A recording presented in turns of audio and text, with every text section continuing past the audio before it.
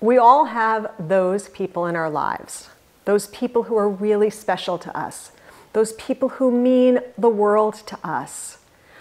Friends from high school, friends from childhood, people you've met, family members. But we're all so busy.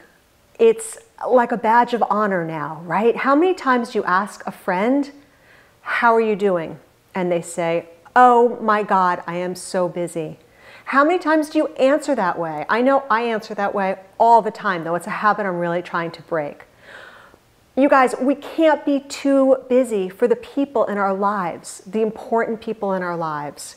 You have to not find the time, you have to make the time. You have to make those relationships a priority. You need to schedule the time. My very best, oldest, dearest friend lives in New Orleans. We haven't lived in the same city in decades. And we schedule our phone calls. Lorelei, I'm shouting out to you, right? Because if we just wait until the stars align and we have time together, it never happens. So we will literally schedule phone calls. I have a very dear friend, Sue. I'm shouting out to Sue in New Jersey. She moved to New Jersey. It's the other side of New York City. She is one of my favorite people in the world.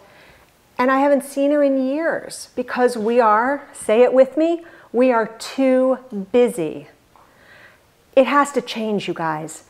Every bit of research tells us that the most important things for our happiness and our longevity are the quality of our personal relationships, our ability to connect in our community and also to connect with those people who are super, super special to us.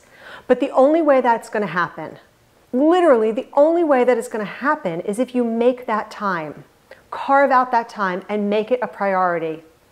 So Laura, Sue, I'm going to make it a priority to find time for us to be together, to reconnect, and to share those experiences that are all important.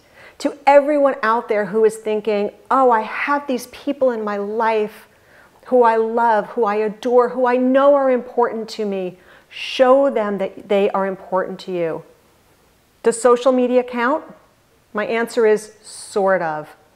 Social media is a good way to at least keep track of the major things happening in other people's lives. But hitting like on a post from somebody you love is not enough.